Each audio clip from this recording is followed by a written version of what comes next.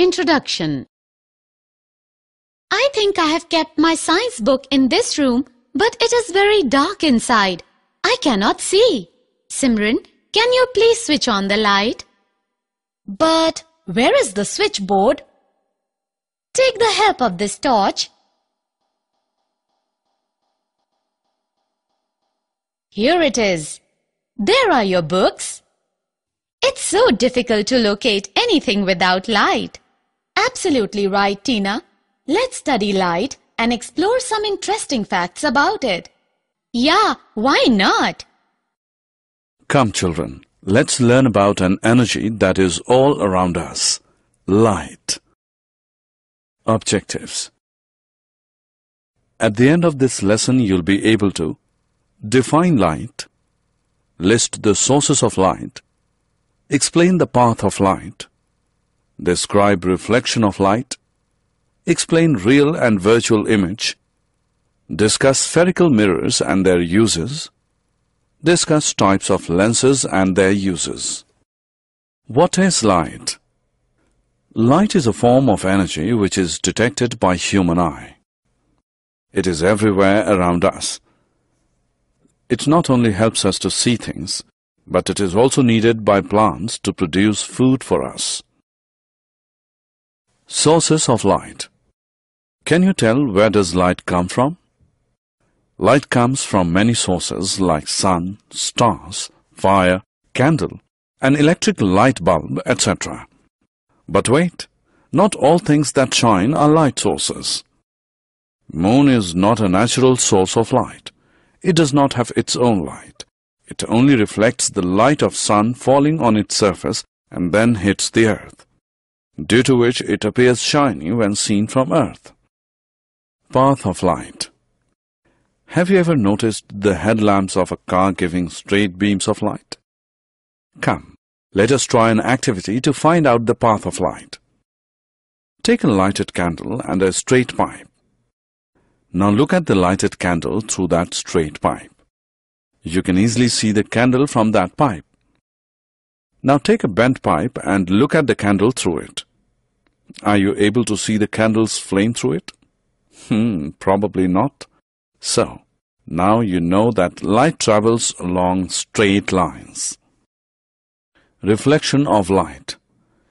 Can you tell how do we see objects? Well, we see objects when light reflected from them reaches our eyes. Well, reflection of light is a simple phenomenon. According to the law of reflection, when the ray of light strikes the plane surface, it turns in the same medium with change in angle. It's no surprise that when we look in a mirror, we see an image of ourselves reflected back. Well, mirror is an object that reflects light. Now look at this shiny stainless steel plate. When a light falls on its surface, it gets reflected. Therefore, any polished or shiny surface can act as a mirror and can change the direction of light. Have you ever seen reflections in water? Can you tell how we are able to see them? Well, the surface of water also acts like a mirror and changes the direction of water. Therefore, we are able to see reflections in water as well. Image and object. Take a plain mirror and place a pencil in front of it. The pencil which appears behind the mirror is called an image, and the pencil itself is called an object. What happens if we place the pencil at different positions in front of the mirror? Well, the image will remain behind the mirror. Such an image is called erect. Therefore, an image formed by a plain mirror is erect and of the same size of the object.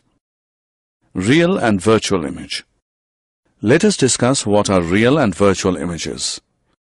Images which can be formed on a screen are real. For example, images formed on a cinema screen are real, whereas images which cannot be obtained on a screen are called virtual. For example, image of our face in a plain mirror is virtual. Self-assessment.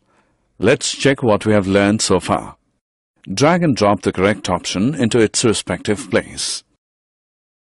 Spherical mirrors. Spherical mirrors have curved reflecting surfaces and are also called curved mirrors. There are two kinds of spherical mirrors, namely concave mirror and convex mirror. Concave mirrors are mirrors that curve inward in the middle, whereas convex mirrors are mirrors that curve outward in the middle. Let us see an example.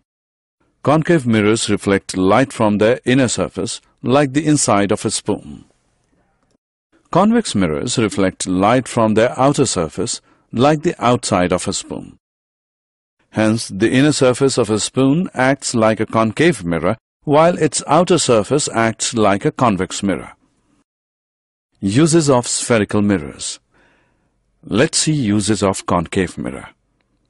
Concave mirrors are used by dentists to obtain a magnified image of the teeth.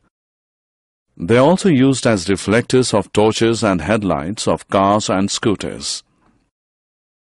Similarly, convex mirrors are also used as rear-view mirrors in cars and on motorcycles to help the drivers to see the traffic behind them.